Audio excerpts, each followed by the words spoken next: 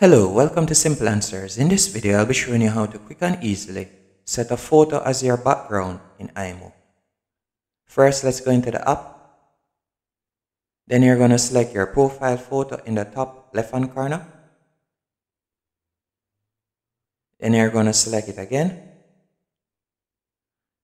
Then when you're on this page, you're going to select the pencil in the top right-hand corner.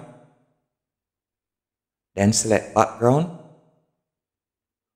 Then right where you see the plus in the rectangle at the bottom left hand corner, you're going to press that and it's going to carry you to your photo gallery. Then from there you can select any photo that you like to set as your background. For instance, this one right here. And after you have chosen the photo, you're going to press the sticky in the bottom right hand corner.